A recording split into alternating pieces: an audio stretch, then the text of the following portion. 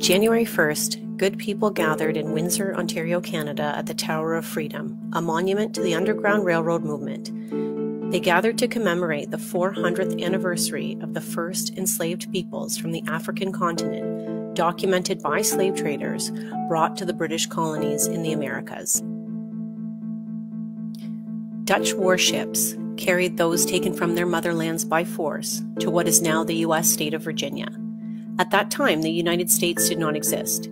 Virginia was part of the British Empire Builders' plan to dominate the world. It was the first British colony in mainland North America. The London Company was commissioned by the British Crown to establish the colony. The company wanted Virginia and its fertile soil as a source of tobacco for England. The labor of the enslaved and indentured human beings, mainly taken from the African continent, would make this possible. Initially, those enslaved worked alongside white planters in the tobacco fields.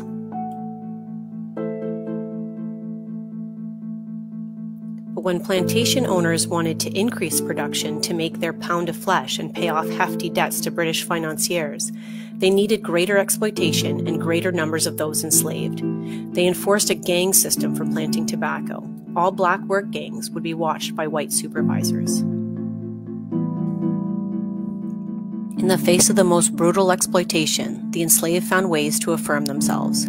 For example, they collectively set their own pace of work despite supervisors' demands.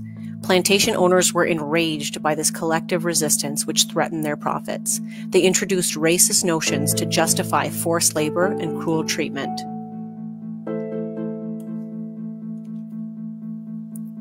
Today, we stand on the shoulders of all those who came before us. We will not forget.